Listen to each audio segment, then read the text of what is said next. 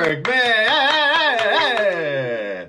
Hello, everybody. Welcome to Conk's Corner. That was phenomenal, Mark. Mark Fleming. He's been banjoing around and practicing. Pretty good stuff, I'd say. Sounds pretty damn good. That's probably the fastest I've ever played that song. Oh, yeah? Oh, okay. He broke a world record for us.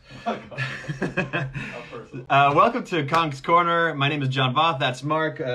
Dexter's down here. Let me grab Dexter. He's just lying on the floor looking up at me, making me feel guilty. Dexter's here as well, where I will read Harry Potter for an hour, because I haven't read it yet, and I have only seen 2 of the movies when I was a teenager, don't remember anything from them, and that's what we're doing every day, just to have fun, just to distract ourselves, and to get together and laugh. I'm having a lot of fun doing this. Thanks for tuning in every night. It's just great. It is. Okay, so what else? What else do I ramble through every single day? That got me pumped. That got me really pumped. Yeah. Like, let's get through these announcements so I can read. So please, no spoilers, no hints in the comments. Okay, so this is what happened. Last time, the recording, I couldn't save it. Instagram was changing some things, and I pressed save. It didn't save it, so I couldn't have it to upload to YouTube. Actually, so I can maybe read the comments through doing that afterwards. I will give you a little recap of yesterday for those people who couldn't. A couple of people already asked. So yesterday, Crumb, disappeared. Harry went to get to Dumbledore, and Crumb disappeared. Oh, not Crumb. Crouch. Starting with the same K and C letters. Crouch disappeared, and I theorized that Crouch was still hunting those Death Eaters. What's that guy Voldemort's little slave called? Peoplebottom? What is it? What's his name again? Peoplebottom. What's that guy's name? What? Wormtail? Wormtail, that's his name. Peoplebottom. Tail bottom, it's kind of the same world. So right. So not Peoplebottom. Wormtail was tasked to kill Crouch, but didn't succeed. This is what I'm theorizing. Didn't succeed, and so that's why Crouch has disappeared. He was just walking around, I think, still in his obsession because of his wife and kid dying, so that obsessed kind of weird world. Nobody could find him.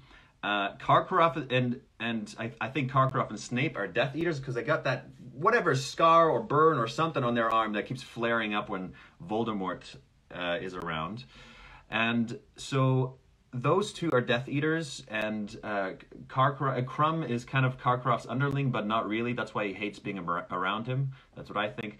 And so Crumb dragged Crouch off to Karkaroff. That's what I think about that. Then there was the dream, which is really cool. Not too much to comment on that, other than Dexter. I'm calling you Harry Potter. Harry is linked to Voldemort, and I guess they can appear in each other's worlds or see what's currently happening in the other person's world. So kind of this vision thing, but they're somehow linked. Good old Peter Peoplebottom. And so then now he's put his face into a basin, Harry Potter has, and been zapped into this other world where 200 witches and wizards are sitting in this grand hall, no doubt about to debate Voldemort appearing. So that's what happened last time. I'm excited to get started on this because I think it's picking up steam. There's going to be some crazy stuff happening. That's what I guess in this last big chunk. Last things, so if you want to catch up, I will try to post these on YouTube now. Go to my Patreon if you want to support me, because now we're reading The Goldfinch and The Illustrated Man on there. And other than that, let's have some fun. Yeah. 1, 2, 5. That was a bad one. That wasn't that great. That was okay. Okay, let's go. We stopped right when he flashed down and got sat next to Dumbledore and tried to talk to him, but Dumbledore didn't talk back. Once before, Harry had found himself somewhere that nobody could see or hear him. That time, he had fallen through a page in an enchanted diary, right into someone else's memory. Oh, right. No, I remember that now. It just didn't pop up right then. And unless he was very much mistaken, something of the sort had happened again. Harry raised his right hand, hesitated, and then waved it energetically in front of Dumbledore's face. It'd be funny if he was always going, "Hello! Hello!" Dumbledore did not blink, look around at Harry, or indeed move at all. And that, in Harry's opinion, settled the matter. Dumbledore wouldn't ignore him like that. He was inside a memory, and this was not the present-day Dumbledore. Yet it couldn't be that long ago.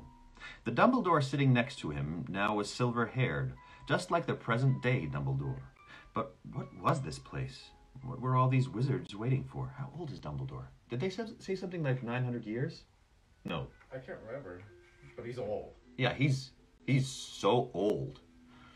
Hi, Ellie. If somebody knows Dumbledore's age, throw it in there, unless it's some kind of spoiler or twist or something like that. Before Harry could reach any conclusions about the place in which they were, he heard footsteps. The door in the corner of the dungeon opened, and 3 people entered, or at least 1 man, flanked by 2 Dementors. Harry's insides went cold. The Dementors, tall, hooded creatures whose faces were concealed, were gliding slowly towards the chair in the center of the room, each grasping one of the man's arms with their dead and rotten-looking hands. The man between them looked as though he was about to faint, and Harry couldn't blame him.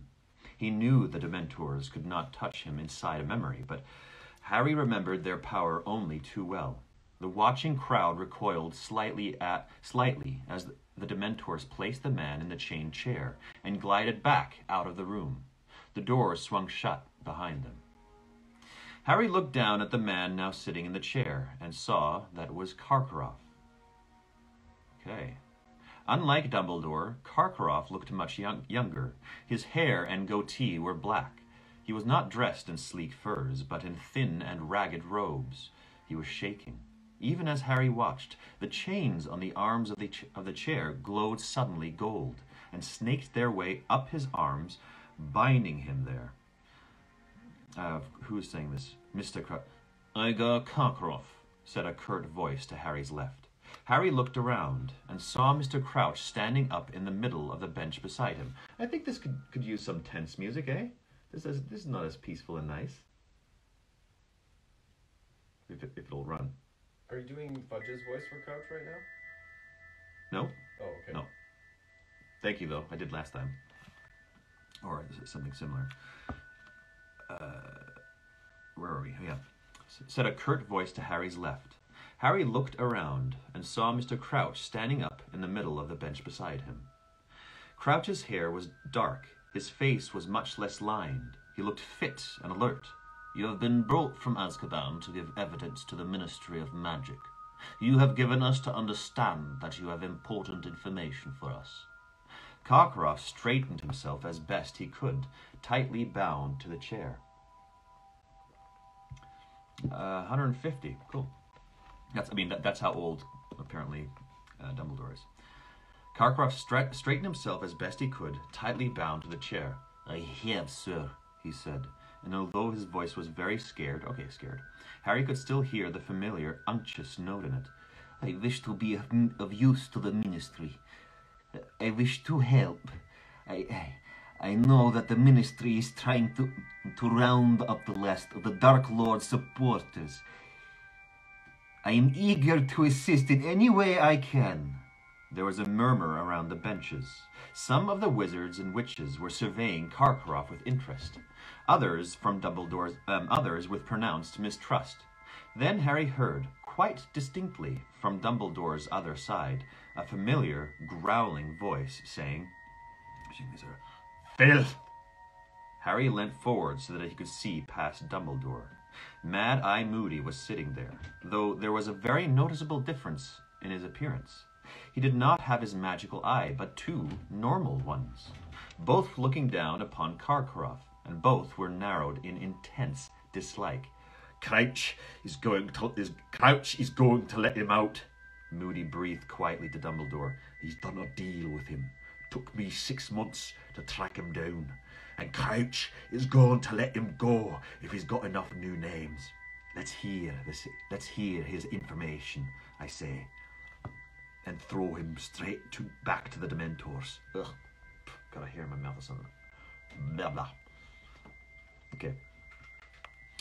Dumbledore made a small noise of dissent through his long, crooked nose. Wait, okay. Okay. Through his long, crooked nose. Ah, I was forgetting. You don't like the Dementors, do you, Albus? Said Moody, with a sardonic smile. No, said Dumbledore calmly. I'm afraid I don't. I have long felt the Ministry is wrong to ally itself with such creatures. But for a filth like this, Moody said softly. You say you have names? Oh, no. You say you have names for us, Karkaroff, said Mr. Crouch. Let us hear them, please. You must understand, said Karkaroff hurriedly, that he who must not be named operated always in the greatest secrecy. He preferred that his supporters, and I regret now very deeply that I ever counted myself among them. Get on with it, sneered Moody. We never knew the names of every one of our fellows. He alone knew exactly who we all were. Which was a wise move, wasn't it? As I prevented someone like you, Karkaroff, turning all of them in, muttered... Oh, no, sorry. Sorry, this is Moody now. Which was a wise move, wasn't it? As it prevented someone like you, Karkaroff, turning all of them in, muttered Moody. Yet you say you have some names for us. I do, said Karkaroff breathlessly, and these are important supporters. Mark you, people I saw with my own eyes doing his bidding. I give this information as a sign that I fully and totally renounce him, and am filled with a remorse so deep I can barely... Those names are, said Mr. Crouch sharply. Karkaroff drew a deep breath. There was Antonin Dolohov, he said. I saw him torture countless muggles and non-supporters of the Dark Lord. And we helped them do it, muttered Moody. We have already apprehended Dolohov, said Crouch. He was caught shortly after yourself. Indeed, said Karkaroff, his eyes widening. I am delighted to hear it. He's such a groveling little... I expected he had a bit of a stronger backbone, that character, but apparently not. Hello, Kristen, welcome. But he didn't look it. Harry could tell that this news had come as a real blow to him. One of his names was worthless. Any others? Said Crouch coldly. Why, yes. There was Rosier, said Karkaroff hurriedly. Evan Rosier. Rosier. Rosier is dead, said Crouch. He was caught shortly after you were, too. He preferred to fight rather than coming quietly, and was killed in the struggle. Took me a bit of him. Took a bit of me with him, though. No, took a bit of me with him, they, whispered Moody to Harry's right. Harry looked around at him once more, and saw him indicating the large chunk out of his nose to Dumbledore. Oh, okay. So he's hunted so many of them. Wow. No more than Rosier deserved, said Karkaroff, a real note of panic in his voice now. Harry could see that he was starting to worry that none of his information would be any use to the Ministry. Karkaroff's eyes darted toward the door in the corner, behind which the Dementors undoubtedly still stood, watching. Any more? Said Crouch. Yes, said Karkaroff. There was Travers. He helped me murder the McKinnons. Mulciber, he specialized in the Imperious Curse, forced countless people to do horrific things. Rookwood, who was a spy and passed who must not be named, useful information from inside the Ministry itself. Harry could tell that this time Karkaroff had struck gold. The watching crowd were all murmuring together. Rookwood, said Mr. Crouch, nodding to a witch sitting in front of him, who began scribbling upon her piece of parchment. Augustus Rookwood, of the Department of Mysteries. The very same, said Karkaroff. "I believe he used a network of well-placed wizards, both inside the ministry and out, to collect information. But Travers and Mulciber we have," said Mr. Crouch. "Very well, Karkaroff. If that is all, you will be returned to Azkaban while we decide—" "Not yet!" cried Karkaroff, looking quite desperate. "Wait, I have more!" Harry could see him sweating in the torchlight, his white skin contrasting strongly with the black of his hair and beard. "Snape!" he shouted. "Severus Snape!" "Snape has been cleared by this council," said Crouch coldly. "He has been vouched for by Albus Dumbledore." "No!" shouted Karkaroff, straining at the chains which bound him to the chair. "I assure you, Severus Snape is a Death Eater!" I swear, if he is, I'm just gonna stop streaming because there's no point. I know the whole story already. Oh, really? I could just predict all 3.5 books from here on in.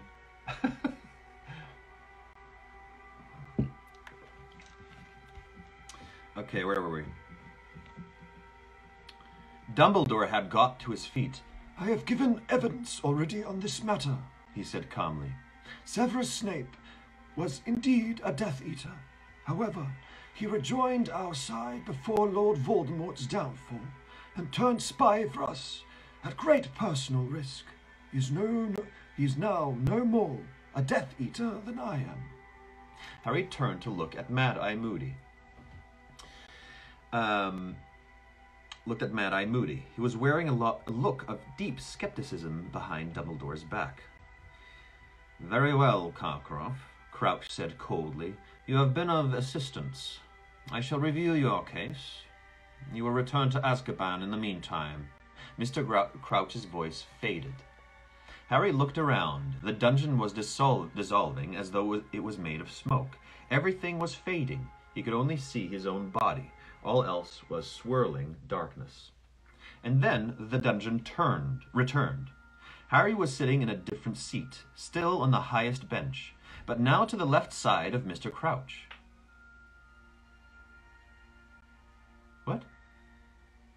Oh, okay. No, we're still in it. I thought he went back to the main room, but he did not. Welcome, Beck Pusette and Kenton. Hello, Kenton. But I wish you weren't on. And then the dungeon returned. Harry was sitting in a different seat, still on the highest bench, but now to the left side of Mr. Crouch. The atmosphere seemed quite different. Relaxed, even cheerful. The witches and wizards all around the walls were talking to each other, almost as though they were at some sort of sporting event. A witch halfway up the rows of benches opposite caught Harry's eye. She had short blonde hair and wearing magenta robes, and was sucking the end of an acid green quill. It was unmistakably a younger Rita Skeeter. Okay, wow. Harry looked around. I wonder what this basin is. It's like a memory bowl. It's probably, or make like an evidence, like an evidence file. You know, if you need evidence for something, you file the memory. And then you go and you put your face into a basin. It's like, what happened here? Dumbledore was sitting beside him, and again, wearing different robes. Mr. Crouch looked tireder and somehow fiercer, gaunter. Harry understood. It was a different memory, a different day, a different trial. The door in the corner opened, and Ludo Bagman walked into the room. This was not, however, a Ludo Bagman gone to seed, but a Ludo Bagman who was clearly at the height of his Quidditch-playing fitness. His nose wasn't broken now. He was tall and lean and muscly.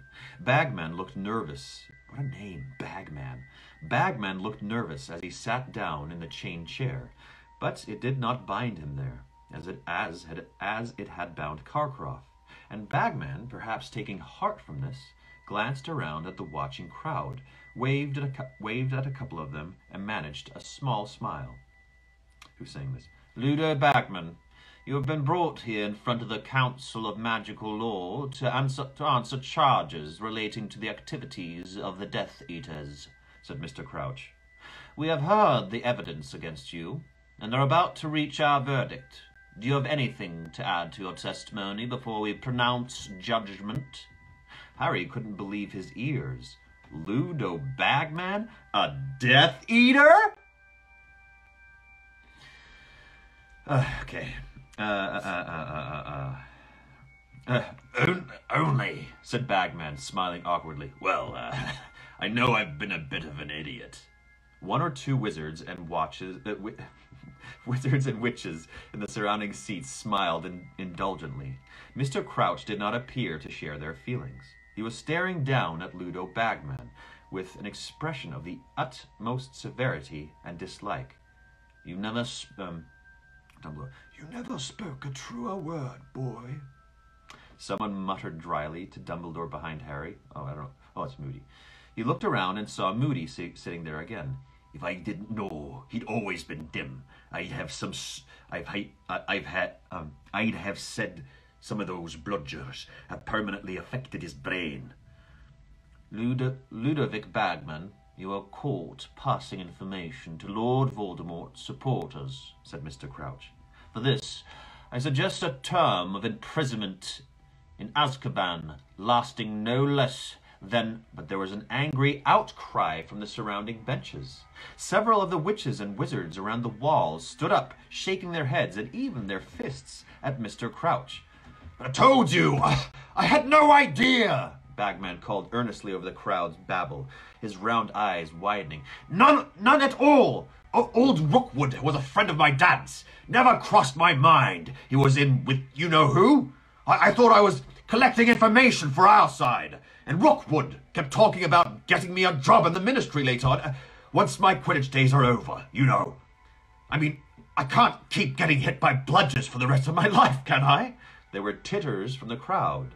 It will be put to the vote, said Mr. Crouch coldly. He turned to the right-hand side of the dungeon. The jury will please raise their hands. Those in favour of imprisonment. Surprised I didn't predict this. What do you mean? Predict what? That Ludo Bagman's a Death Eater? I did say that Ludo Bagman was in on that whole Karkaroff Snape plan. I did say that. So, yeah. You take that. Yeah, you did it, John. Good job, John. Really impressed. You got her. Yeah, John. Okay. We put Harry looked towards the right-hand side of the dungeon. Not one person raised their hand. What is all this? There we go.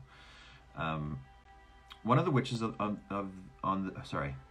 Many of the witches and wizards around the walls began to clap. One of the witches on the jury stood up. Yes, barked Crouch. We'd just like to congratulate Mr. Bagman on his splendid performance for England in the Quidditch match against Turkey last Saturday, the witch said breathlessly. Mr. Crouch looked furious. That's really funny. That's really funny. The dungeon was ringing with applause now.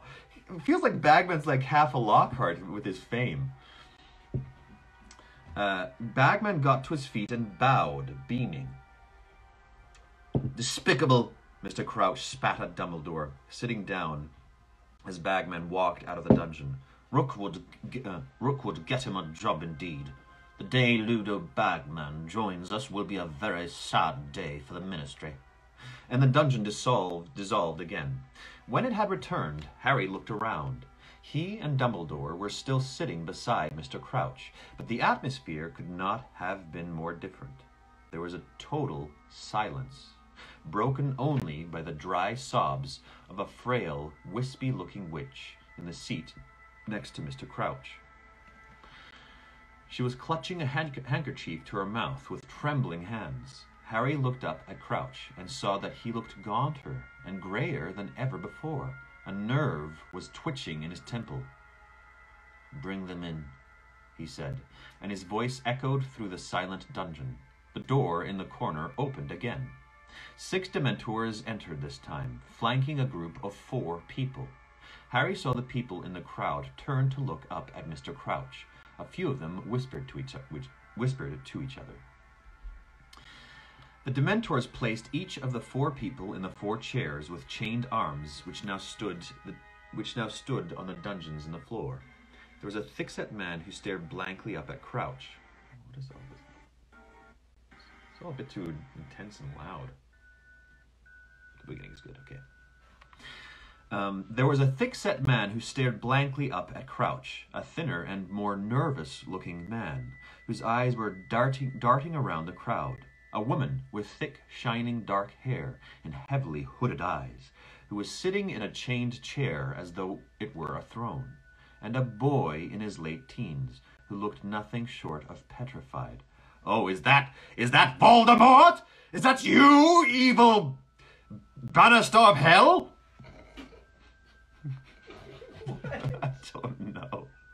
I don't know.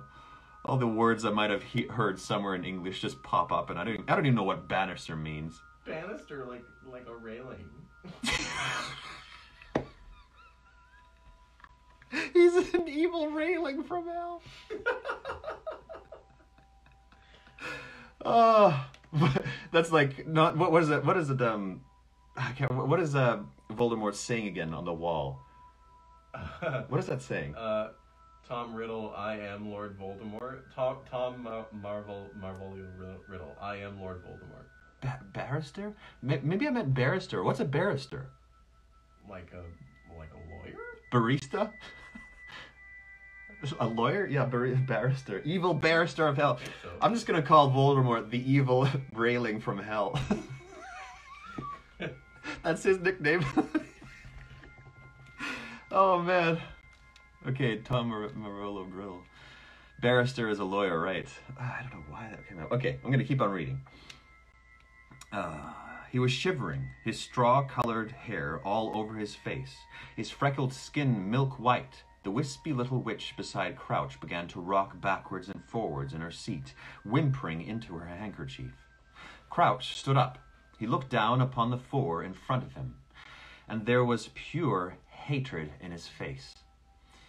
"You have been brought here before the Council of Magical Law," he said clearly, "so that we may pass judgment on you for a crime so heinous."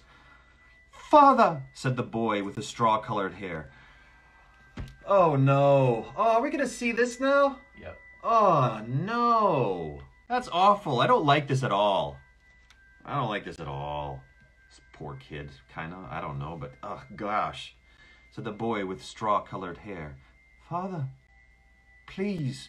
"That we have rarely heard the like of it within this court," said Crouch, speaking more loudly, drowning out his son's voice. "We have heard the evidence against you. The 4 of you stand accused of capturing an aura, Frank Longbottom, and subjecting him to the cruciatus curse, believing him to have the knowledge of the present whereabouts of your exiled master, he who must not be named." "Father, I didn't!" shrieked the boy in chains below. "I didn't! I swear it, Father! Don't send me back to the Dementors!" "You are further accused," bellowed Mr. Crouch, "of using the cruciatus curse on Frank Longbottom's wife. When he would not give you information, you planned to restore he who must not be named to power, and to resume the lives of violence you presumably led while he was strong. I now ask the jury—" "Mother!" screamed the boy below, and the wispy little witch beside Crouch began to sob, rocking backwards and forwards. "Mother, stop him! Mother, I didn't do it! It wasn't me!" "I now ask the jury," shouted Mr. Crouch, "to raise their hands if they believe, as I do, that these crimes deserve a life sentence in Azkaban."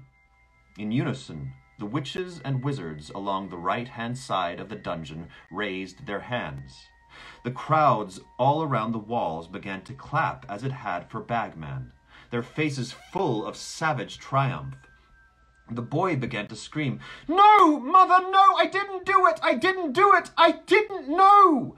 Don't send me there! Don't let him!" The Dementors were gliding back into the room.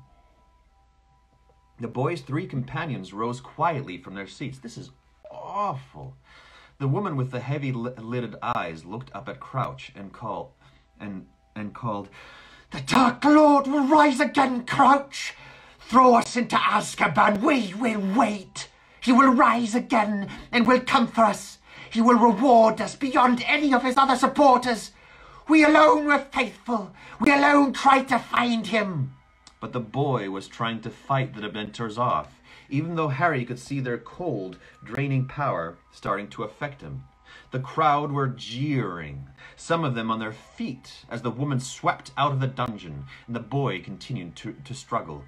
I'm your son, he screamed at Crouch. I'm your son.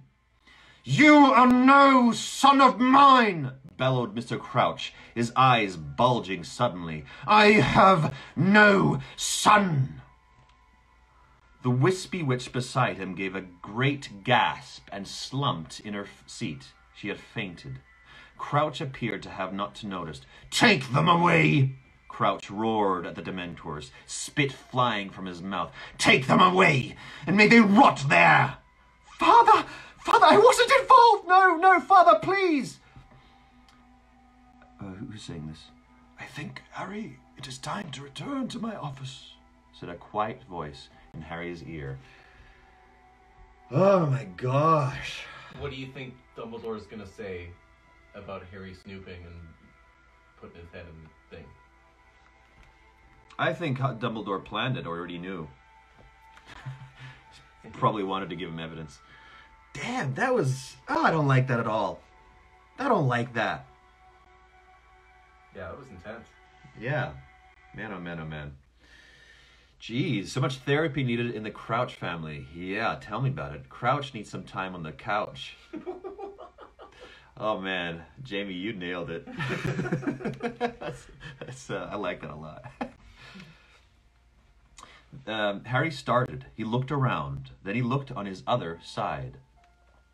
What do you think about the torture of Neville's parents? What torture of Neville's parents? Yeah, that when they were learning about the Cruciatus Curse, remember, or not the Cruciatus, the one that, yeah, the Cruciatus Curse. Remember, Neville was really upset and intense about it. Oh yeah, yeah. Because explain it. That was one detail that I've actually completely forgotten. Something happened to his parents. Oh, but we don't know. Well, I think it was also kind of confirmed later. Okay. In some weird detail that they found out somewhere, if I'm remembering right. Okay, well, you just skipped past it. These were the folks who did it. Well, don't just tell me what I need to know. Oh, right. So they said, remember when it was, they put the 3 kids on trial, or the 4 kids on trial. The people that they did the Cruciatus Curse to get information out of was Neville Longbottom's parents. And it says their names. And we don't know why exactly, because they were both Death Eaters, or why? No, well, yeah, we don't really know exactly. We don't know yet. Okay. Yeah. So they already talked about a torture. Anyway, if somebody can just write out what happened till now in relation to that, so I can read through it, but not like in the future, and nothing I wouldn't know through reading these books. Yeah, nobody's did it. I would appreciate that. Yeah, maybe somebody would write that out so that I grasp it. Okay, here we go.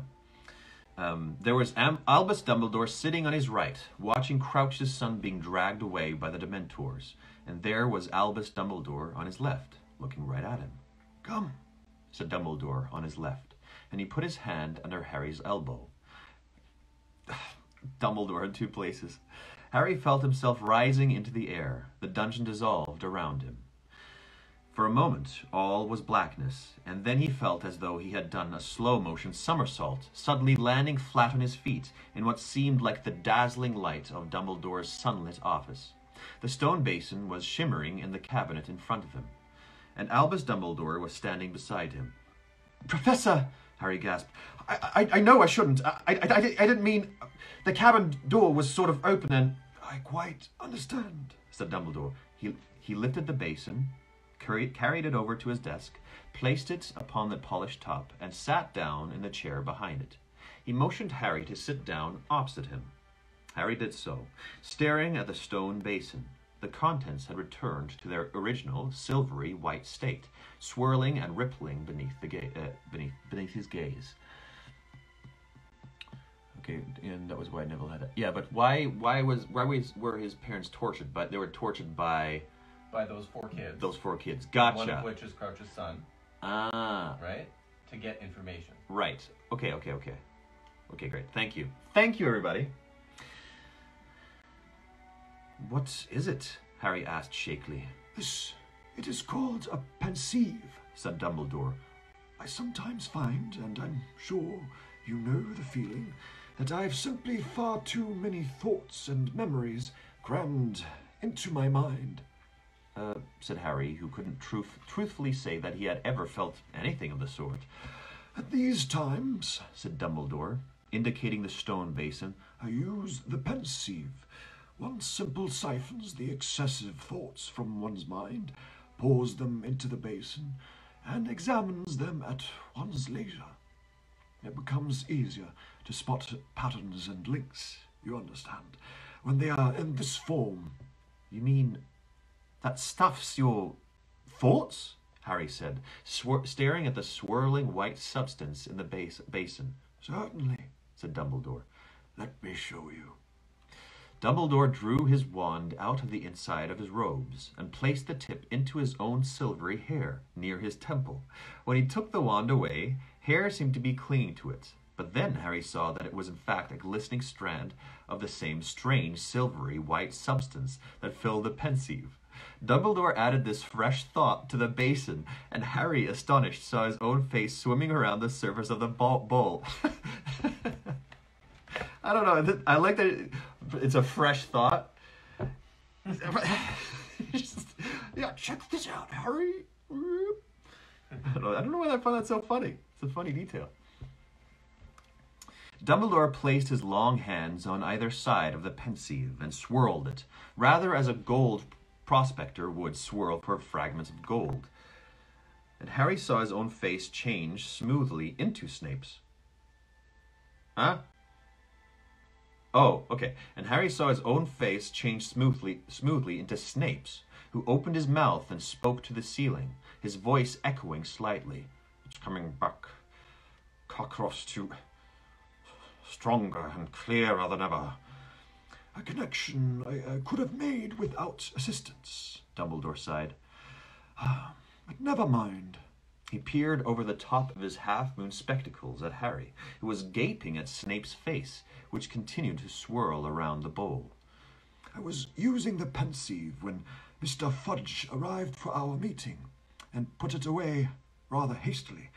Undoubtedly, I did not fasten the cabinet door properly. Naturally, it would have attracted your attention. Sorry, Harry mumbled. Dumbledore shook his head. Sir, curiosity is not a sin, he said, but we should exercise caution with our curiosity. Yes, indeed. Frowning slightly, he prodded the thoughts within the basin with the tip of his wand.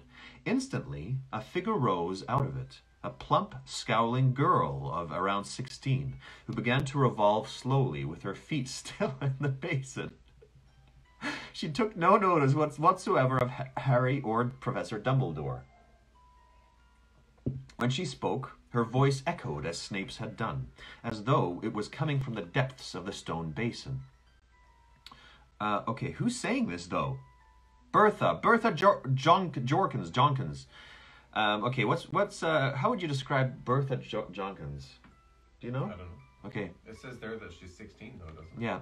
He put a hex on me, Professor Dumbledore, and I was only teasing him, sir. I only said I'd seen him kissing Florence behind the greenhouses last Thursday. But why, Bertha? Said Dumbledore sadly, looking up at the now silently revolving girl. Why did you have to follow him in the first place? Bertha. Forgettable, nosy. Kind of dim, okay. Well, that voice kind of works then. Bertha, Harry whispered, looking up at her. Was that Bertha Jorkins? Yes, said Dumbledore, prodding the thoughts in the basin again. Bertha sank back into them, and they became silvery and opaque once more. That was Bertha, as I remember her, at school. The silvery light from the pensieve illuminated Dumbledore's face, and it struck Harry suddenly how very old he was looking. He knew, of course, that Dumbledore was getting on in years, but somehow he never really thought of Dumbledore as an old man. So, Harry, said Dumbledore quietly, before you get lost in my thoughts, you wanted to tell me something. Yes, said Harry. Professor, I was in divination just now, and I fell asleep. He hesitated here, wondering if a reprimand was coming, but Dumbledore merely said, Quite understandable. Oh, I love him. I love him so much. He's awesome. Continue. Well, I had a dream, said Harry. A dream about Lord Voldemort. He was torturing Wormtail. You know who Wormtail... I do know, said Dumbledore promptly. Please, continue. Voldemort got a letter from an owl. He said something like Wormtail's blunder had been repaired. He said someone was dead. Then he said Wormtail wouldn't be fed to the snake. There was a snake beside his chair. He said he'd be feeding meat to it instead. Then he did the Cruciatus curse on Wormtail, and my scar hurt, Harry said. It woke me up. It hurt so badly. Dumbledore merely looked at him. Hello, bonjour, and hello, Sarah Rogers. Hello, bonjour. Hello, bonjour. And Dumbledore merely looked at him. That's all, said Harry. Ah, I see, said Dumbledore quietly. I see. Now, has your scar hurt at any other time this year, except the time it woke you up over the summer? No, How did you know it woke me up over the summer? Said Harry, astonished. You are not Sirius-only correspondent, said Dumbledore. I have also... Oh, wow! Okay. I have also been in contact with him ever since he left Hogwarts last year. It was I who suggested the mountainside cave as the safest place for him to stay. Dumbledore got up and began walking up and down behind his desk. Every now and then he placed his wand tip to his temple, removing another shining light, thought, and adding it to the pensieve. Why? Why, though? Oh, he's just continuously getting thoughts out? Is that what he does all the time? He said it's easier to organize and look at them and make connections. Yeah, that's cool. The thoughts inside began to swirl so fast that Harry couldn't make out anything clearly. It was merely a blur of color. Professor, he said quietly after a couple of minutes. Dumbledore stopped pacing and looked at Harry. My apologies, he said quietly. He sat back. Oh, no. My apologies, he said quietly. He sat back down at his desk. Oh, this is interesting. A little bit of emotional Dumbledore, I think, we got going on here. Do you know why my scar's hurting me? Dumbledore looked very intently at Harry for a moment, and then said, I have a theory. No more than that. It is my belief that your scar hurts both when Lord Voldemort is near you and when he is feeling a particularly strong surge of hatred. But why?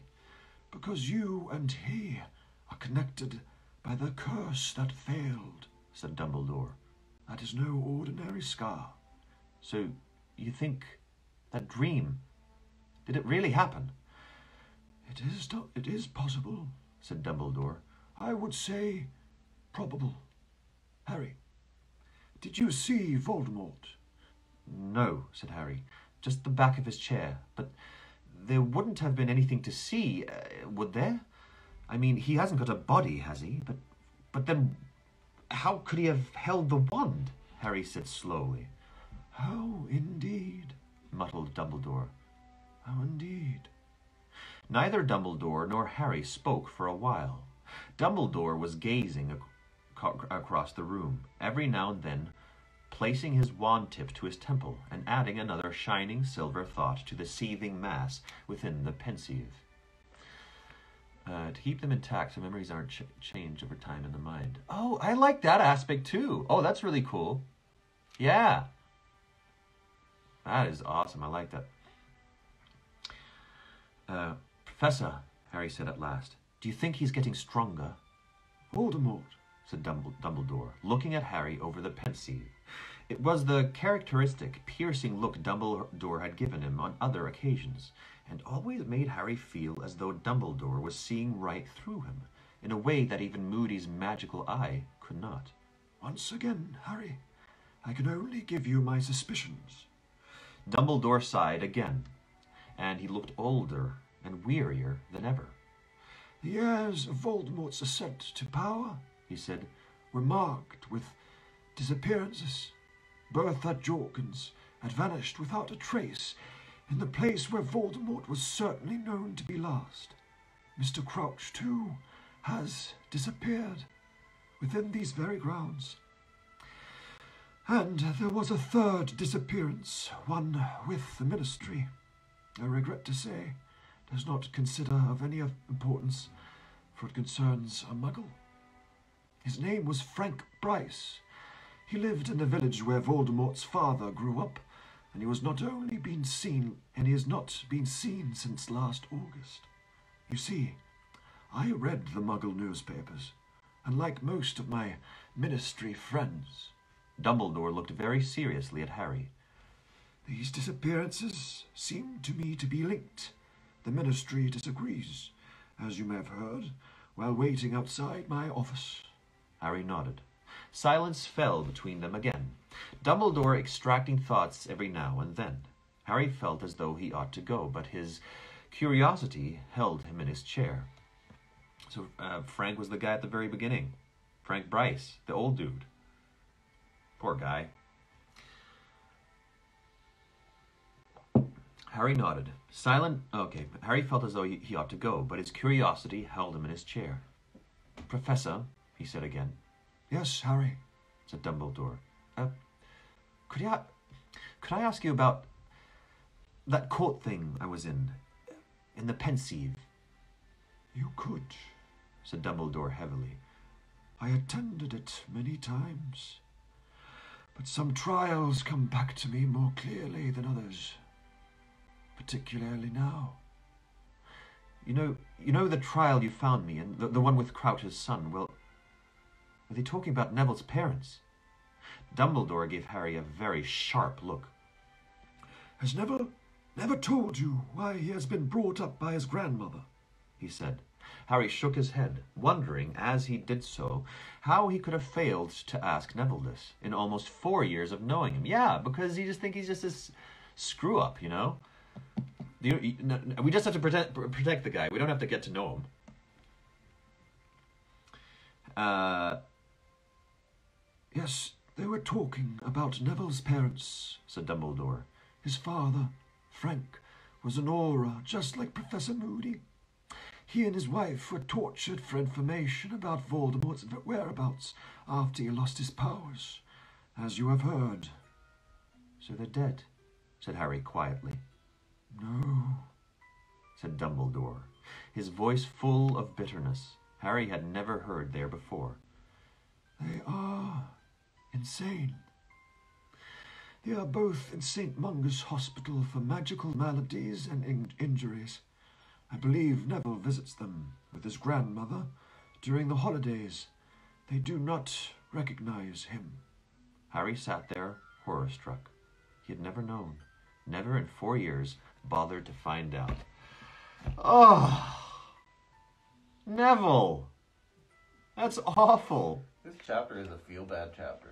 Oh, it's a whole bunch of dads killing their sons and sons losing their parents in a way. Oh my gosh. So heartbreaking. Imagine visiting your parents and they don't recognize you and they're crazy. As a kid, too. Yikes. Yuck! Yuck to this chapter. No, it's a good chapter. It's a heavy chapter. The Longbottoms were very popular, said Dumbledore. The attacks on them came after Voldemort's fall from power, just when everyone thought they were safe. Those attacks caused a wave of fury such as I have never known. The Ministry was under great pressure to catch those who have done it. Unfortunately, the Longbottoms' evidence was, given their condition, none too reliable. then Mr. Crouch's son might not have been involved? Said Harry slowly. Dumbledore shook his head. As to that, I have no idea. Harry sat in silence once more, watching the contents of the pensieve swirl. There were two more questions he was burning to ask, but they concerned the guilt of living people. He said, Mr. Bagman has never been accused of any dark activity since, said Dumbledore calmly. Right, said Harry hastily, staring at the contents of the pensieve again. Character development perfectly combined with more unanswered questions. Totally. That's so true. Okay, sorry. It's the end of chapter. Right, said Harry hastily, staring at the contents of the pensieve again, which were swirling more slowly than now that Dumbledore had stopped adding thoughts. But the pensieve seemed to be asking his question for him. Snape's face was swimming on the surface again. Dumbledore glanced down into it, and then up at Harry. No more as Professor Snape, he said. Harry looked into Dumbledore's light blue eyes, and the thing he really wanted to know spilled out of his mouth before he could stop it. What made you think he'd really stopped supporting Voldemort, Professor? Dumbledore held Harry's gaze for a few seconds, and then said, That, Harry, is a matter between Professor Snape and myself. Harry knew that the interview was over. Dumbledore did not look angry, yet there was a finality in his tone that told Harry it was time to go. He stood up, and so did Dumbledore. Harry, he said, as Harry reached the door, please do not speak about Neville's parents to anybody else. He has the right to let people know when he is ready. Yes, Professor, said Harry, turning to go. And? Harry looked back. Dumbledore was standing over the pensieve, his face lit from beneath by its silvery spots of light, looking older than ever. He stared at Harry for a moment, and then said, Good luck with the third task. This was a fantastic chapter. Yeah. The pensieve. And this pensieve chapter was so good. Man, I loved it. I'm going to keep on reading. I'm going to do longer today, for sure. Wow, that was awesome. First of all, those different trials and all those revelations.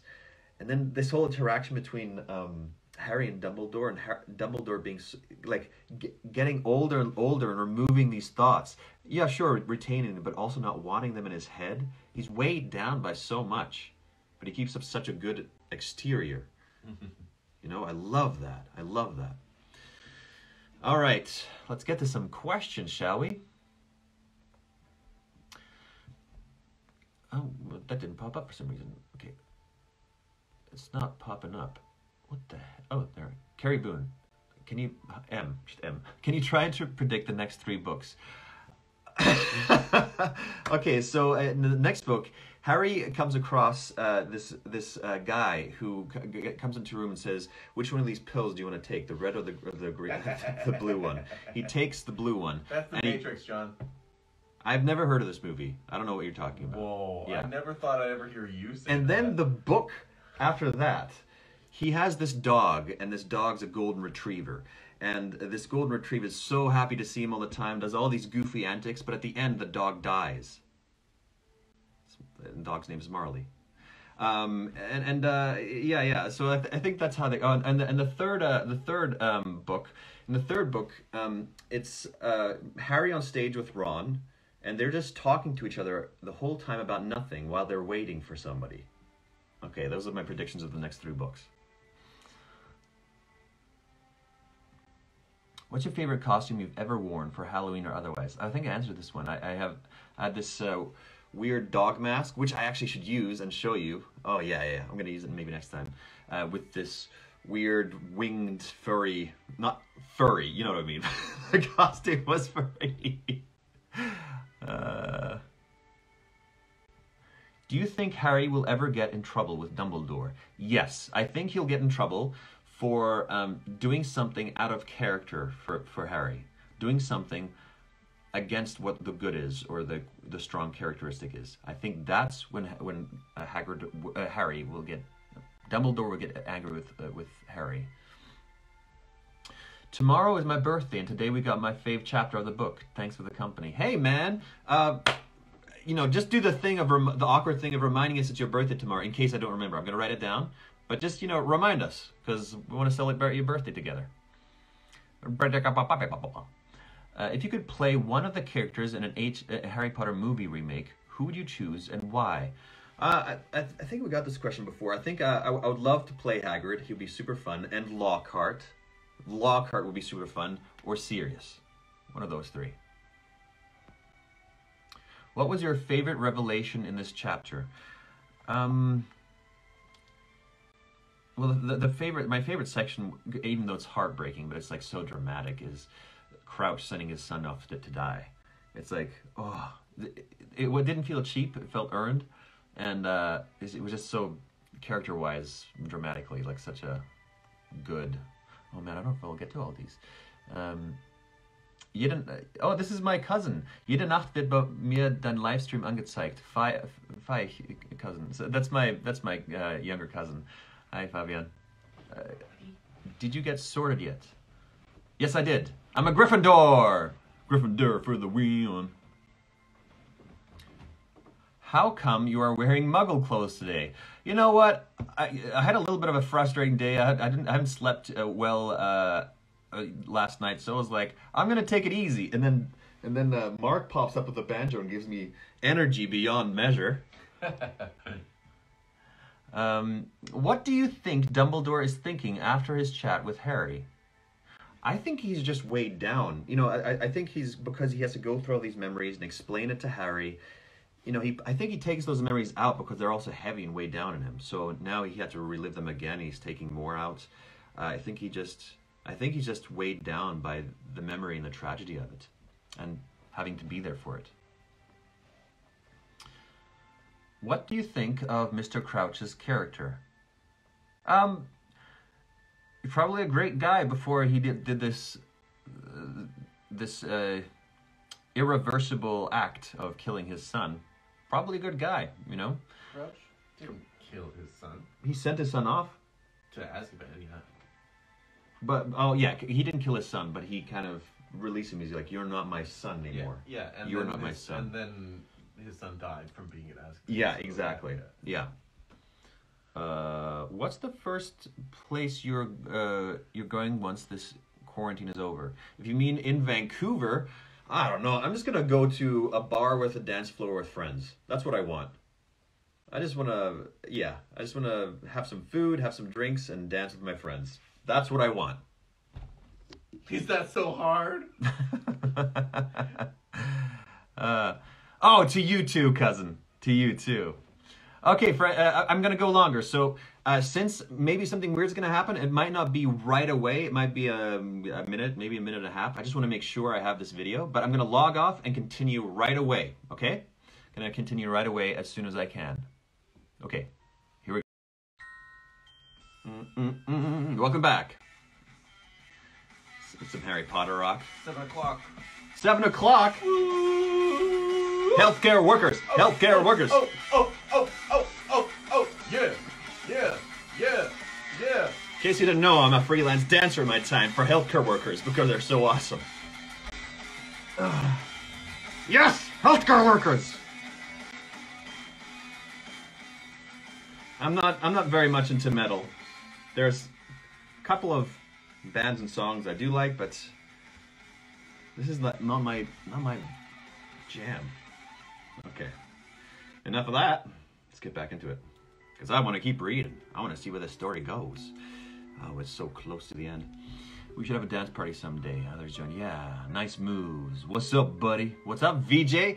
I don't know if you've released it yet, but VJ made this Lego stop motion theater sports improv show. It's a video. I don't know if you released it yet, but anyway, awesome job, VJ. It was so good. All right, here we go. Chapter 31. We got one question. Let's see if I can pop that on. Are you a good dancer? Tell the truth. It depends what you mean as good. I think I am. As in, I just let go and don't care too much. You know, I think that's what it's more about than looking good or anything like that, but I have a lot of fun. Okay, here we go. Chapter 31, the third task. Okay, here we go. Dumbledore... Where's the sound at? What happened here? There we go. Dumbledore reckons you know who's getting stronger again as well? Ron whispered.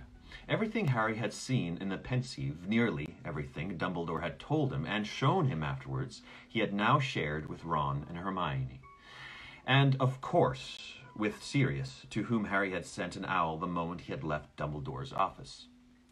Harry, Ron, and Hermione sat up late in the common room once again that night, talking it all over until Harry's mind was reeling, until he understood what Dumbledore had meant about a head becoming so full of thoughts that it would have been a relief to siphon them off.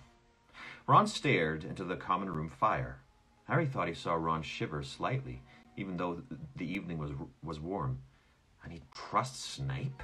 Ron said. He really trusts Snape, even though he knows he was a Death Eater. Yes, said Harry. Hermione had not spoken for 10 minutes. She was sitting with her forehead in her hands, staring at her knees. Harry thought she, too, looked as though she could have done with a Pensieve. Rita Skeeter, she muttered finally. How can you be worrying about her now? Said Ron in disbelief. I'm not worrying about her, Hermione said to her knees. I'm just thinking. Remember what she said to me in the Three Broomsticks. I know things about Ludo Bagman that would make your hair curl. This is what she meant, isn't it? She reported his trial. She knew he'd passed information to the Death Eaters. And Winky, too, remember? Mr. Bagman is a bad wizard. Mr. Crouch would have been furious he got off. He would have talked about it at home. Yeah, but Bagman didn't pass information on purpose, did he? Hermione shrunk. One second. I need to look at this again. Oh, right. Okay. Yeah, there's all these hints about Mr. Bagman being a bad person, but they're not subtle. They're straight up saying Bagman sucks. Hey, Emmett. Yeah, Hermione shrugged. And Fudge reckons Madame Maxine. Oh, no, and Fudge reckons Madame Maxine. And I feel like I've just got multiple personality disorder here, because which voice is going to come out? And Fudge reckons Madame Maxine attacked Crouch. Ron said, turning back to Harry. Yeah, said Harry, but he's only saying that because Crouch disappeared near the Beauxbatons carriage. We never thought of her, did we? Said Ron slowly. Mind you, she's definitely got giant blood, and she doesn't want to admit it. Yeah, sometimes I do read without reading. It's because if there's multiple voices, this isn't easy. Like the jumping around between voices, I have to think, where's my voice going and what I'm reading at the same time, and then paying attention to you two. Sometimes I feel all over the place. Okay. We never thought of her, did we? Said Ron slowly. Mind you, she's definitely got giant blood, and she doesn't want to admit it. Of course she doesn't, said Hermione sharply, looking up. Look what happened to Hagrid when Rita found out about his mother. Look at Fudge jumping to conclusions about her just because she's part giant. Who needs those sort of prejudice? I'd probably say I had big bones if I knew that's what I get for telling the truth. Hermione looked at her watch. We haven't done any practicing, she said, looking shocked. We were going to do the impediment jinx. We'll have to really get down to it. We'd really have to get down to it tomorrow. Come on, Harry. You need to get some sleep. She's like his coach or trainer. Yeah. Now, Harry, drop and do 10. Harry and Ron went slowly upstairs to their dormitory. As Harry pulled on his pajamas, he looked over at Neville's bed. True to his words to Dumbledore, he had not told Ron and Hermione about Neville's parents. As Harry took off his glasses and climbed into his four-poster, he imagined how it must feel to have parents still living, but unable to recognize you. Yeah, he often got sympathy from strangers for being an orphan, but as he listened to Neville's snores, he thought that Neville deserved it more than he did. Lying in the darkness, Harry felt a rush of anger and hate towards the people who had tortured Mr. and Mrs. Longbottom. He remembered the jeers of the crowd as Crouch's son and his companions had been dragged from the court by the Dementors.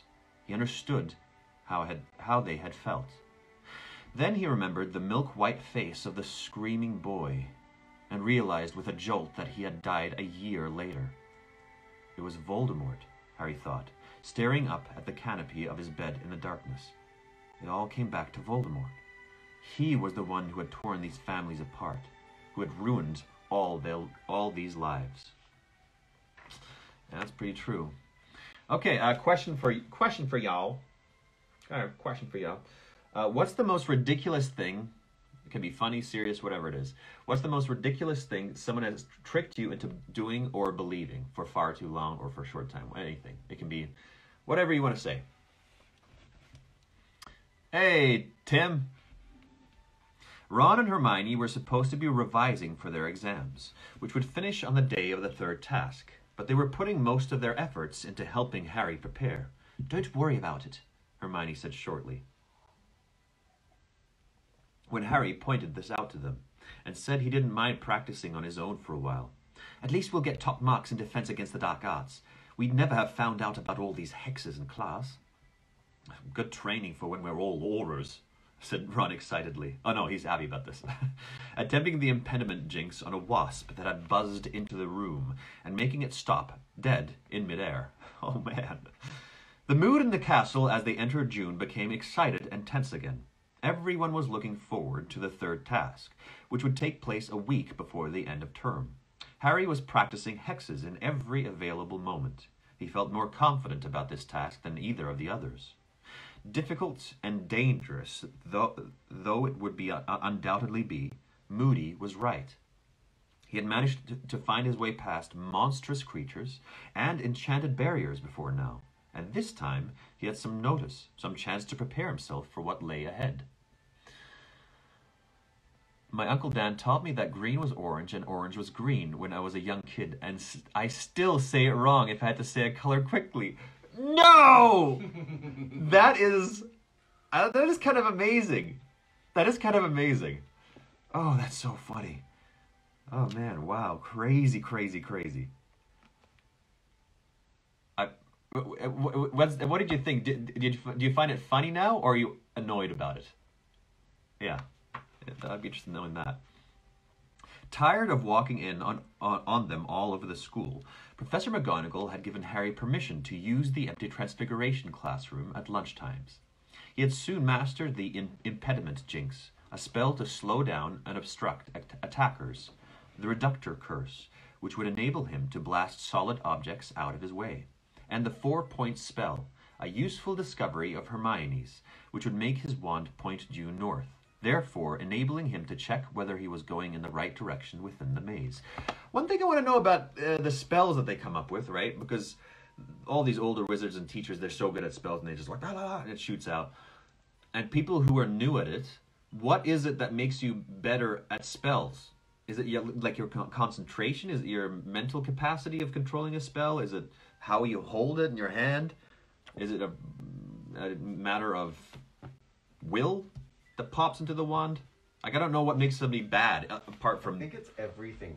I think it's all of those things. Yeah? I think. It could be like a combination of all of them. Yeah, and then certain spells are going to have a certain aspect be more important. Like the Expecto Patronum spell, Harry had to be very, like, mentally focused on one thing. Right. And a feeling, right? Yeah, true. But, like his character came into that. Yeah. But then, like, the Wingardium Leviosa spell was, like, seems to be just, like, it's a floating thing. But maybe there's easier spells and harder spells, too. Yeah. Depending on strengths of character and will. Yeah, a combination of all of it, they're right. Yeah. So it's a mixture of them. Yeah. Okay.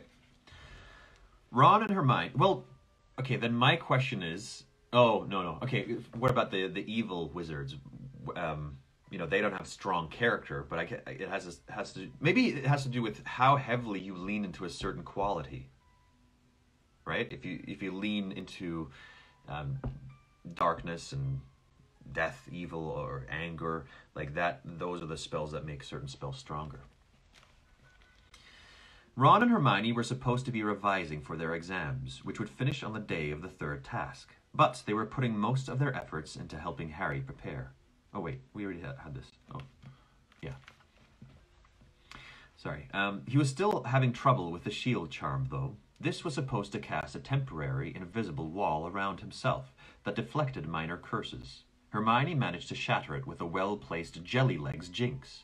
Harry wobbled around the room for 10 minutes afterwards, before she had looked up at the counter jinx. That's fun. You're still doing really well, though, Hermione said encouragingly, looking down at her list and crossing off those spells they had already learnt. Some of these are bound to come in handy. Come and look at this, said Ron, who was standing by the window.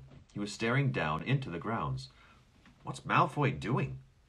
Harry and Hermione went to see. Malfoy, Crabbe, and Goyle were standing in the shadow of a tree below. Crabbe and Goyle seemed to be keeping a lookout. Both were smirking. Malfoy was holding his hand up to his mouth and speaking into it. It looks like he's using a walkie-talkie, said Harry curiously. He can't be, said Hermione. I've told you, those sort of things don't work around Hogwarts. Come on, Harry, she added briskly, turning away from the window and moving back into the middle of the room. Let's try that shield charm again. Weird. No, the debate's still going about what strength you have with wands, hey?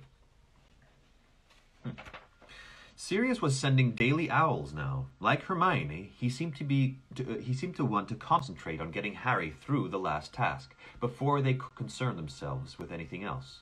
He reminded Harry in every letter that whatever might be going on outside the walls of Hogwarts was not Harry's responsibility, nor was it within his power to influence it. If Voldemort is really getting stronger again, he wrote, my priority is to ensure your safety. He cannot hope to lay hands on you while you are under Dumbledore's protection. But all the same, take no risks.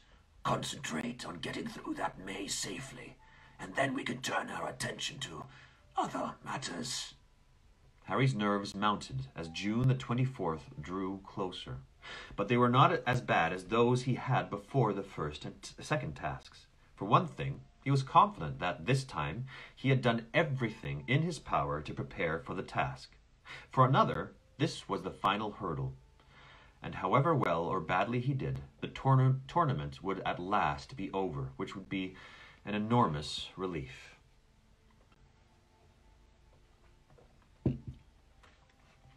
Breakfast was a very noisy affair at the Gryffindor table on the morning of the third task. The post owls appeared, bringing Harry a good luck card from Sirius. It was only a piece of parchment, folded over and bearing a muddy paw print on its front. But Harry appreciated it all the same.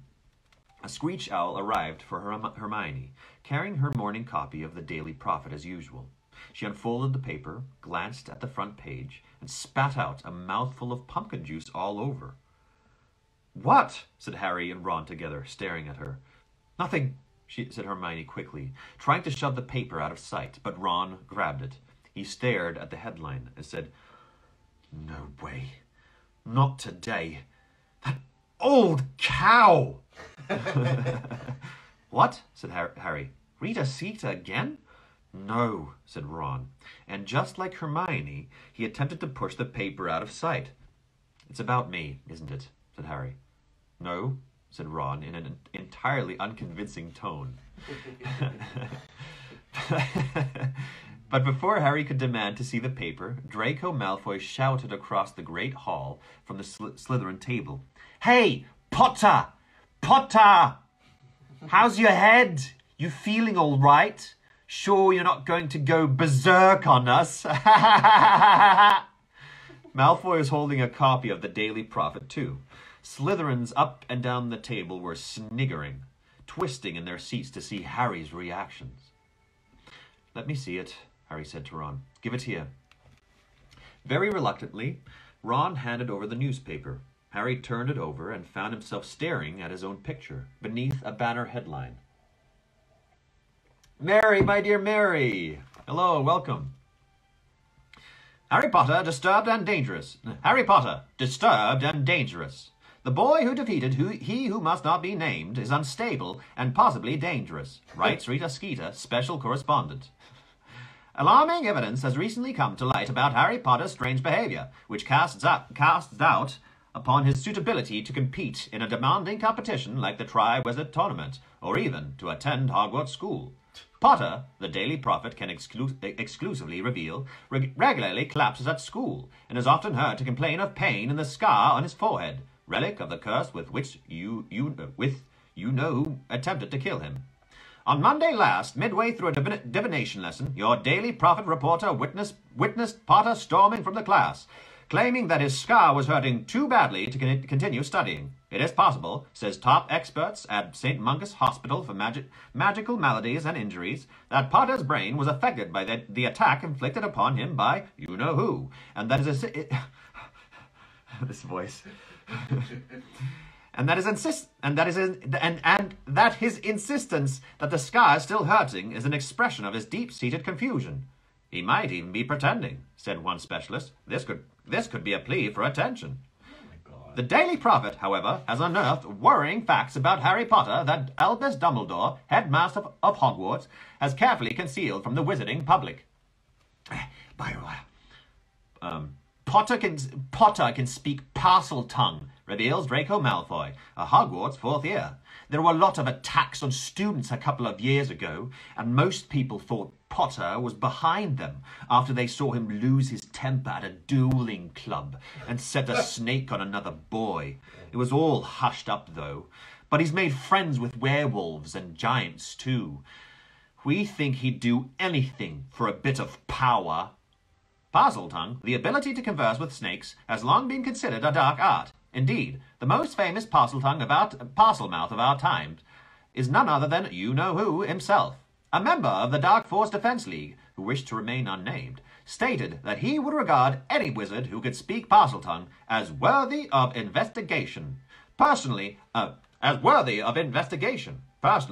would be highly suspicious of anybody who could converse with snakes, as serpents are often used in the worst kinds of dark magic, and are historically associated with evildoers. Similarly, anyone who seeks out the company of such vicious creatures as werewolves and giants would appear to have a fondness for violence.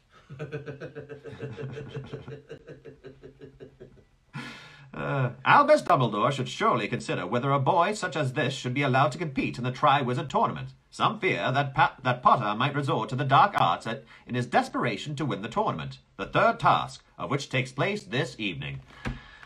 Whoa! That was a long, long article. Jeez. Gone off a bit, hasn't he? Said Harry lightly, folding up the paper. Over on the Slytherin table, Malfoy, Crabbe, and Goyelle were laughing at him, tapping their heads with their fingers, pulling grotesquely mad faces, and waggling their tongues like snakes. How did she know your scar hurt in divination? Ron said. There's no way she was there. There's no way she could have heard. The window was open. Open, said Harry. I opened it to breathe. You were at the top of North Tower, Hermione said. Your voice couldn't have carried all the way down to the grounds. Well, you're the one who's supposed to be researching magical methods of bugging, said Harry. You tell me how she did it. I've been trying, said Hermione, but an odd, dreamy expression suddenly came over Hermione's face. She slowly raised a hand and ran her fingers through her hair. Are you all right? Said Ron, frowning at her. Yes, said Hermione breathlessly. She ran her fingers through her hair again, and then held her hand up to her mouth, as though speaking into an invisible walkie-talkie. Harry and Ron stared at each other. What is going on? I've had an idea, Hermione said, gazing into space. I think I know, because then no one would be able to see. Even Moody. And she'd have been able to get onto the window ledge. But she's not allowed. She's definitely not allowed. I think we've got her.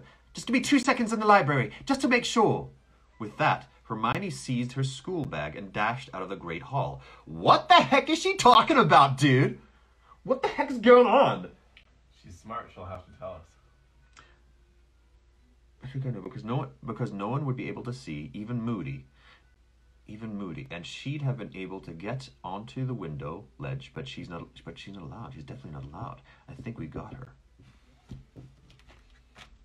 Keep reading and find out. Yeah, I know. I just need to think for a second. I just want to know. Okay. Oi! Ron called after her. We've got a history of magic exam in 10 minutes. Blimey, he said, turning back to Harry. She must really hate that skater woman to risk missing the start of an exam. What are you going to do in Bin's class? Read again? Oh, jeez. Dry throat. Oh, boy. Okay. Exempt from the end-of-term tests as a Triwizard champion, Harry had been sitting at the back of every exam class so far, looking up fresh hexes for the third class.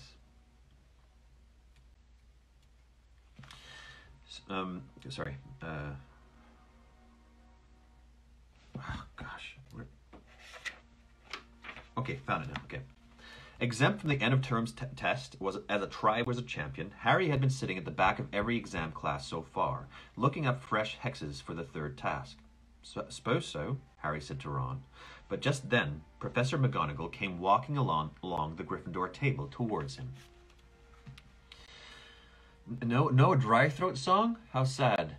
Ah, here I go, singing at full volume. My whole life will be like this. Oh no, what's that? There's something in the back of my throat. Now I can't sing.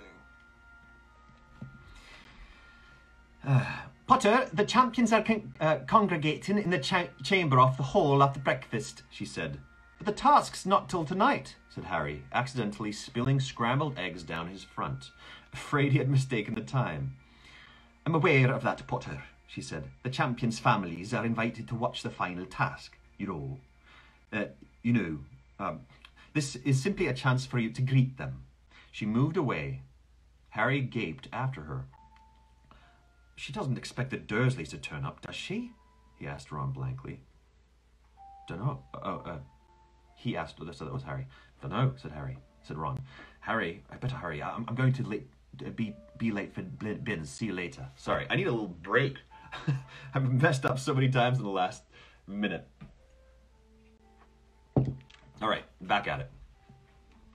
Harry finished his breakfast in the emptying Great Hall. He saw Fleur Delacour get up from the Ravenclaw table and join Cedric as he crossed to the side chamber and entered. Crumb slouched off to join them shortly afterwards. Harry stayed where he was. He really didn't want to go into the chamber. He had no family. No family who would turn up to see him risk his life anyway. But just as he was getting up, thinking that he might as well go up to the library and do a Spotmore hex revision, the door of the side chamber opened, and Cedric stuck his head out.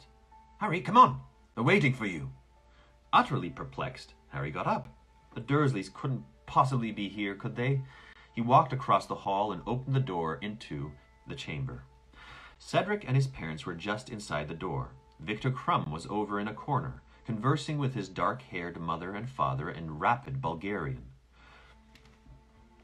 He had inherited his father's hooked nose.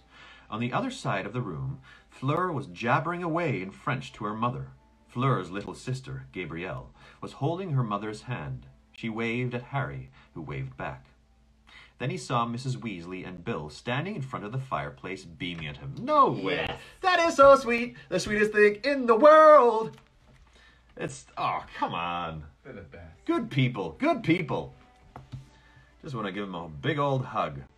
Surprise! Mrs. Weasley said excitedly as Harry smiled broadly and walked over to them. Thought we'd come and watch you, Harry. She bent down and kissed him on the cheek. You all right? Said Bill. No, you all right? Said Bill, grinning at Harry and shaking his hand. Charlie wanted to come, but he couldn't get time off. He said you were incredible against the Horntail. Fleur Delacour, Harry noticed, was eyeing Bill with great... Oh, no, sorry, this was Bill, not Mr. Weasley. was eyeing Bill with great interest over her mother's shoulder. Fleur de la coeur wants a piece of Bill. Harry could tell she had no objection whatsoever to long hair or earrings with fangs on them. That is really nice of you, Harry muttered to Mrs. Weasley. I thought for a moment the Dursleys... said Mrs. Weasley, pursing her lips. She had always refrained from criticizing the Dursleys in front of Harry, but her eyes flashed every time they were mentioned. It's great being back here, said Bill, looking around the chamber. Violet, the fat lady's friend, winked at him from her frame. Come on! Haven't seen this place for 5 years. Is that a picture of the Mad Knight still around? Sir Cadogan? Oh, yeah. Cadogan, come on, please say something, Cadogan, said Harry, who had met Sir Cadogan the previous year. And the fat lady? She was here my time, said Mrs. Weasley. She gave me such a telling off one night when I got back to the dormitory at 4 a.m. What were you doing out of your dormitory at 4 a.m, said Will, surveying Mrs. Weasley with amazement. Mrs. Weasley grinned, her eyes twinkling. Your father and I had been for a nighttime stroll. I love her. That's so funny. Oh, she's a little naughty, isn't she? she's a little naughty one. We just went for a stroll. That was all, nothing else. She said, he got caught by Apollyon Pringle. He was the caretaker in those days. Your father still got the marks. Fancy giving us a tour, Harry, said Bill. Yeah, okay, said Harry, as they made their way back towards the door in the great hall. That's so funny. Look at how many kids they have. Oh yeah, they are into each other. As they passed Amos Diggory, he looked around. Who? Oh, Amos Diggory's there too? Oh, right, sure. Oh, completely forgot. There you are. Are you? He said, looking Harry up and down. Bet you've not feeling quite as wet. Who was he? Who was the Cedric's dad. Yeah, I know. The voice was not exactly English. It was something else. Anyway. More like working class. Yeah, working class. Yeah. Bet you're not feeling quite as full of yourself now Cedric's caught you up on points, are you? What? Said Harry. Ignore him, said Cedric in a low voice to Harry, frowning after his father. He's been angry ever since Rita Skeeter's article. American accent. Then he's been angry ever since Rita Skeeter's article about the Triwizard Tournament. Okay, he's been angry ever since Rita Skeeter's article about the Triwizard Tournament. You know, when she made out you were the only Hogwarts champion. Didn't bother to correct her, though, did ye? Said Amos Diggory, loudly enough for Harry to hear as he made to walk out of the door with Mrs. Weasley and Bill. Still, you'll show him, said. Beaten him once before, haven't you? Mrs. Weasley. Rita Skeeter goes out of her way to cause trouble, Amos, Mrs. Weasley said angrily. I would have thought you'd know that, working at the ministry. I love her. Mr. Diggory looked as though he was going to say something angry, but his wife laid a hand on his arm and then smacked him right in the face in front of everybody else. That showed him. But his wife laid a hand on his arm, and he merely shrugged and turned away. Jordan Clausen going live now is trying to steal your show. How dare he? Harry had a very enjoyable morning, walking over the sunny grounds with Bill and Mrs. Weasley, showing them the Beauxbatons carriage and the Durmstrang ship.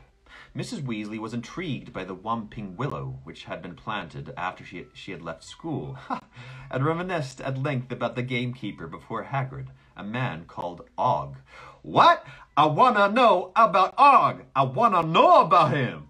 What? Who's Og? I don't know why I'm so excited, because that name is wicked good. OGG. Hi, my name's Og. Pleased to meet you.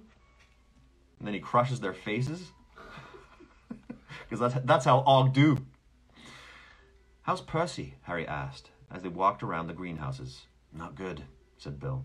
He's very upset, said Mrs. Weasley, lowering her voice and glancing around. The ministry want to keep Mr. Crouch's disappearance quiet, but Percy's been hauled in for questioning about the instructions Mr. Crouch has been sending in. They seem to think there's a chance they weren't genuinely written by him. Percy's been under a lot of strain. They're not letting him fill in for Mr. Crouch as their fifth judge tonight. Cornelius Fudge is going to be doing it. They returned to the castle for lunch.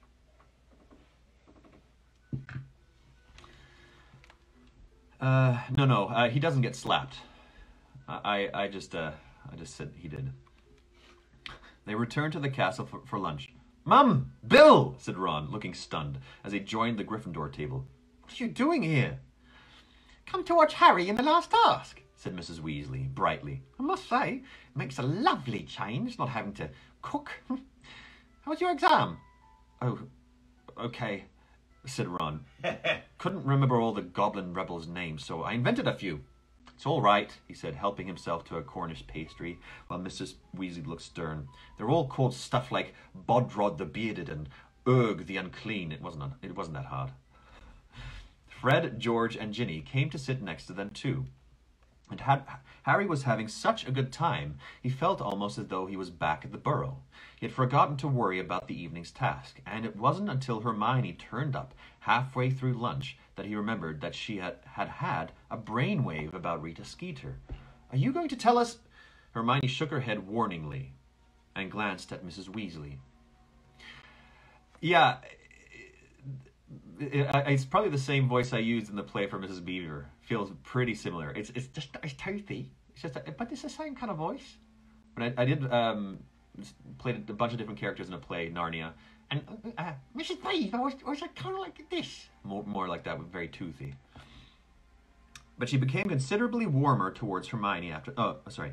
Harry looked between them, then said, "Mrs. Weasley, you didn't believe that rubbish Skeeter wrote in Witch Weekly, did you? Because Hermione's not my girlfriend." "Oh," said Mrs. Weasley. No, of course I didn't." But she became considerably warmer towards Hermione after that. Harry, Bill, and Mrs. Weasley whiled away the afternoon with a long walk around the castle, and then returned to the great hall for the evening feast. Ludo Bagman and Cornelius Fudge had joined the staff table now, Bagman looking quite cheerful, but Cornelius Fudge, who was sitting next to Madame Maxine, looked stern and was not talking. Madame Maxine was concentrating on her plate, and Harry thought her eyes looked red. Hagrid kept glancing along the table at her. I skipped a part. What did I skip? I don't think I did. There were more courses than usual, but Harry, who was starting to feel really nervous now, didn't eat as much. As the enchanted ceiling overhead began to fade from blue to a dusk purple, Dumbledore rose to his feet at the staff table, and silence fell. Ladies and gentlemen, in 5 minutes' time, I will be asking you to make your way down to the Quidditch pitch for the third and last task of the Triwizard Tournament. Will the champions please follow Mr. Bagman down to the stadium now? Harry got up. The Gryffindors along the table were applauding him. The Weasleys and Hermione all wished him good luck. And he headed off out of the great hall with Cedric, Fleur, and Crumb. Feeling all right, Harry? Feeling all right, Harry? Bagman asked, as they went down the stone steps into the grounds. Confident. I'm okay, said Harry. It was sort of true. He was nervous, but he kept running over the hexes and spells he had been practicing in his mind as they walked, and the knowledge that he could remember them all made him feel better. They walked onto the Quidditch pitch, which was now completely unrecognizable. A 20-foot-high hedge ran all the way around the edge of it. There was a gap right in front of them, the entrance to the vast maze. The passage beyond it looked dark and creepy. 5 minutes later, the stands had begun to fill. The air was full of excited voices and the rumbling of feet as the hundreds of students filed into their seats. The sky was a deep, clear blue now, and the first stars were starting to appear. Hagrid, Professor Moody, Professor McGonagall, and Professor Flitwick came walking into the stadium and approached Bagman and the champions. They were wearing large, red, luminous stars on their hats, all except Hagrid, who had his on the back of his moleskin waistcoat. We are going to be patrolling. But oh gosh, I'm losing here a bit. We are going to be patrolling the outside of the maze, said Professor McGonagall to the champions. If you get into difficulty and wish to be rescued, send red sparks into the air, and one of us will come and get you. Do you understand? The champions nodded. Off we go, then, said Bagman brightly to the 4 patrollers. Good luck, Harry, Hagrid whispered, and the 4 of them walked away in different directions to station themselves around the maze. Bagman now pointed his wand at his throat, muttered, Sonorous! Sonorous! And his magically magnified voice echoed into the stands. Welcome, Nayara. Ladies and gentlemen, the 3rd and final task of the Triwizard Tournament is about to begin. Let me remind you how the points currently stand. Tied in first place on 85 points each, Mr. Cedric Diggory and Mr. Harry Potter, both from Hogwarts School. The cheers and applause sent birds from the Forbidden Forest fluttering into the darkening sky. In second place, on 80 points, Mr. Victor Crumb of Durmstrang Institute. More applause. And in third place, Miss Fleur Delacour of Beauxbatons Academy. Harry could just make out Mrs. Weasley, Bill, Ron, and Hermione applauding Fleur politely halfway up the stands. He waved up at them, and they waved back, beaming at him. So, on my whistle, Harry and Cedric, said Bagman. 3, 2, 1. He gave a short blast on his whistle, and Harry and Cedric hurried forwards into the maze. The towering hedges cast black shadows across the path, and, whether they were so tall and thick or because they had been enchanted, the sound of the surrounding crowd was silenced the moment they entered the maze. Harry felt almost as though he was under water again. He pulled out his wand, muttered, Lumos, and heard Cedric do the same just behind him. After about 50 yards, they reached the fork. They looked at each other. See you, Harry said, and he took the left one, while Cedric took the right. Harry heard Bagman's whistle for the second time. Crumb had entered the maze. Harry sped up. His chosen path seemed completely deserted. He turned right and hurried on, holding his wand high over his head, trying to see as far ahead as possible. Still, there was nothing in sight. I gotta change this music, right?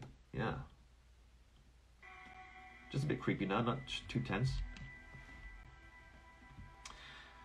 Where are we? Everybody's saying this would be a good time to have a stopping point. Really? Yeah.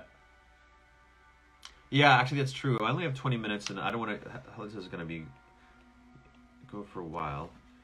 I don't know. I might be able to manage this. How many? 5:41 to 5. Oh, that's 10 pages. No, I'm not gonna manage that. Okay. I'm gonna stop here. Be careful what you wish for. This is fun. This is gonna get into some good stuff. Let's see some questions, shall we? Other people are like, let's go 3 hours. Oh my gosh. Can you please read? Okay. For the Patreon supporters, can you please read a whole news article in your newsy voice? Sure, I could do that. Would you have gloated if you were exempted from exams in school? Absolutely. Yes, I am that kind of kid and student. Huh? You mean like, I didn't have to do exams? I wouldn't like you. That would probably make me do it more. How will the champions be ranked in the end of the third task? Yeah, what's your premonition? Who wins? Harry's second. Harry's second. Or even, no, third. Maybe second or third. Harry's second. Cedric is first. What's her name? Fleur Delacour is third. And who is the fourth person? Can't remember. Crumb. He's fourth. He's last. Crumb's last? Yeah, I'm just putting him last. But isn't he tied for first right now, points-wise? Nope. Cedric and Harry are. Oh, Crumb right. is tied for Right. So I mean for this task, not for the overall standings. For this task. Oh no, I want to know who, for the overall standings, who you think's gonna win. Harry's not gonna win. He's gonna be second. Cedric's gonna win. That's what I think. So same as actually just predicted. Yeah, all the same. More thoughts on how Rita's doing it. What has Hermione realized? I have no idea. maybe, what if she's kind of pulling memories from people when they're sleeping, somehow getting somebody to pull memories, and so she knows exactly what's happening. Freaky. Yeah, maybe she's pulling memories from people, teachers, kids when they're unaware, or something like that. Yeah, he pulls memories for them. That's what I think. Okay, thanks so much for listening. This is a lot of fun. I'm taking a day off. Sundays are my day off. Oh, here we got Dexter. Sundays I have my day off, so we'll be back on Monday. Be sure to follow Mark. Go to the link in my bio to go to my Patreon to explore the other things we do on there. And you're going to play us off? Oh, sure, yeah. Mark's going to play us off. Play us off.